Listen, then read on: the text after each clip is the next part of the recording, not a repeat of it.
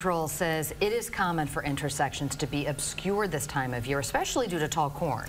KCRG TV9's Rebecca Vaughn met with a driving instructor and shares how to approach these intersections safely. This is the intersection where a car accident over the weekend led to the death of an 80-year-old. Authorities believe the nearby cornfield may have been obscuring the driver's view.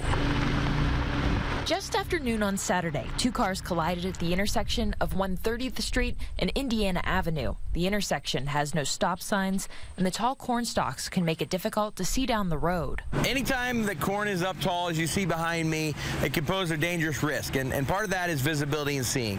You know, we have a lot of rural roads in Iowa, and with that, you need to make sure you can see before pulling out. A local driving instructor says drivers need to be prepared to give up the right-of-way at these intersections. It is something we work on right away in the first part of the driving experience, where we talk a lot about recognizing what's going on in front of the vehicle and being aware of our surroundings at all times. Drivers should yield to the right when coming to an uncontrolled intersection and never assume the other car will stop. When the line of sight is obstructed at any intersection, you may have to move forward.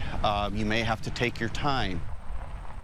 A study from Iowa State University in 2005 found even adding stop signs or yield signs to these rural intersections wouldn't necessarily improve safety, so it's important on all drivers in the state to approach them with caution, as it's not likely to change. Live in studio, Rebecca Vaughn, KCRG TV9 News. Now, your first